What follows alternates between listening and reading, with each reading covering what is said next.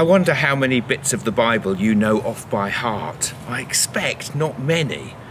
Christians of previous generations would have learned bits of the scripture by heart. We tend not to nowadays. We've got it all on our phone to hand, so we don't need to learn it.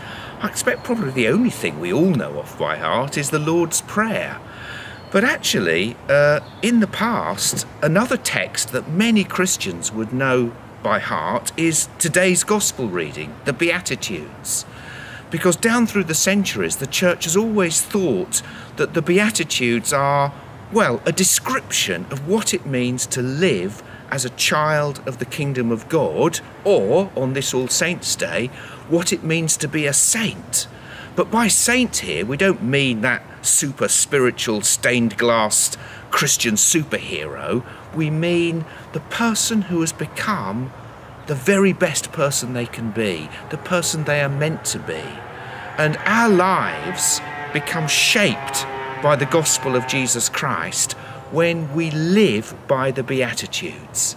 There's not time in this short homily for me to go through all of them, but notice how each of them, first of all, has a blessing, blessed are. Then it has what you might call a vocation.